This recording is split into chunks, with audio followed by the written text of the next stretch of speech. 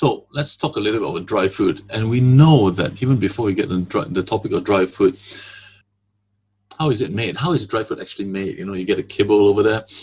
How do they actually make that?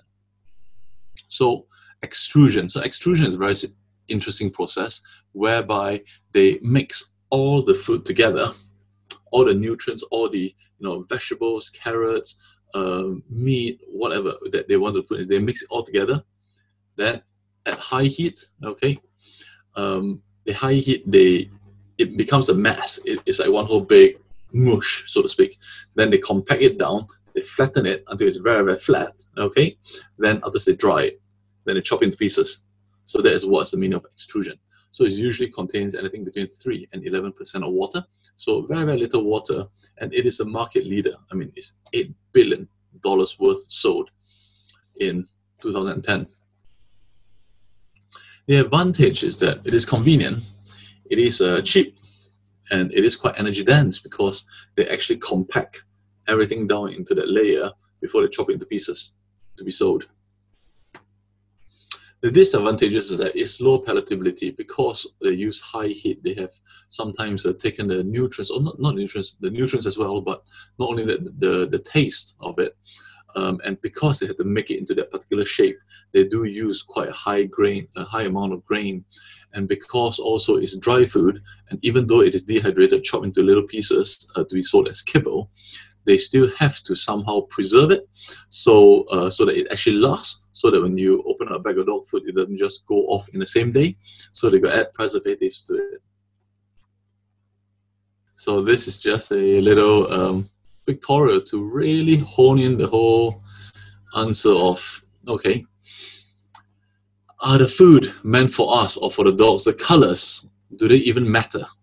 Considering dogs, the color spectrum is much lesser than ours, making it multicolor doesn't make a difference to the dog.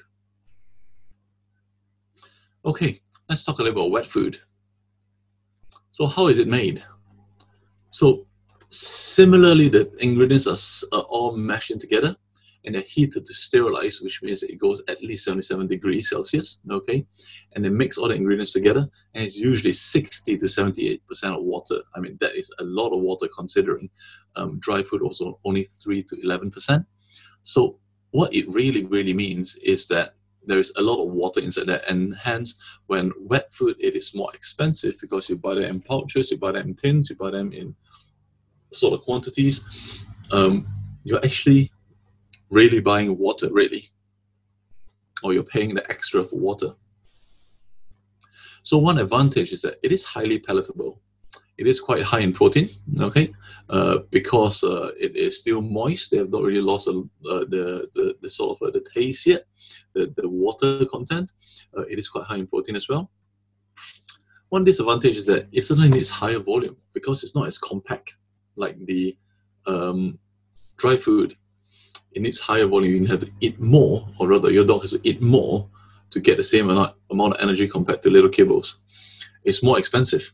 Higher spoilage because it's not dry, so it's wet, so it does attract it does increase the rate of spoiling, especially in summer weather. And it's also linked to weight gain because people that tend to feed more, they think it's better. And they think that the animal may need more, and certainly they eat more. And fundamentally, your dog is having more of the water content of it. So, does your dog prefer wet food or dry food? And something to think about is that what's the difference apart from the water content? Sometimes it's even been said that if you have your dry food and you add in water and soak it up, that becomes wet food. So, go figure. And we all know that dry food is certainly much more cost effective than wet food.